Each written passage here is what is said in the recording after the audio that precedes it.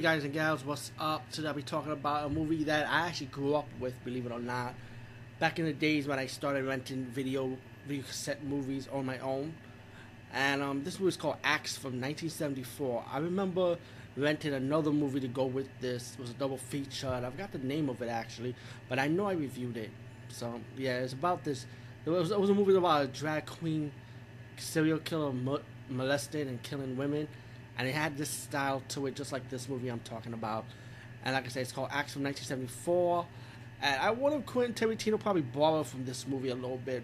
If you see Dust Till Dawn with George Clooney and Quentin Tarantino as gangsters, Robin Banks, and you know how it is, how they set it up. Axe had that kind of same concept before this movie. So I always feel like Quentin Tarantino had to borrow a little bit from this movie, you know, about these three gangsters. You know, they go around killing and harassing people, you know, going on the road, and they suddenly go to a farmhouse when they met this mute girl taking care of her grandfather, or I think it was her dad. I'm not sure. I think it was her grandfather, and like he's quiet. He's on a wheelchair, you know, like he's like a vegetable pretty much, you know.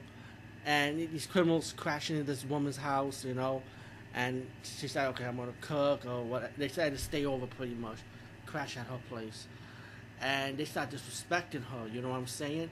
So she goes out for revenge by killing them one by one with an axe or a razor blade, you know. And it's pretty like bloody for its time. I mean, it's not like gory or anything, but bloody for its time, I would say.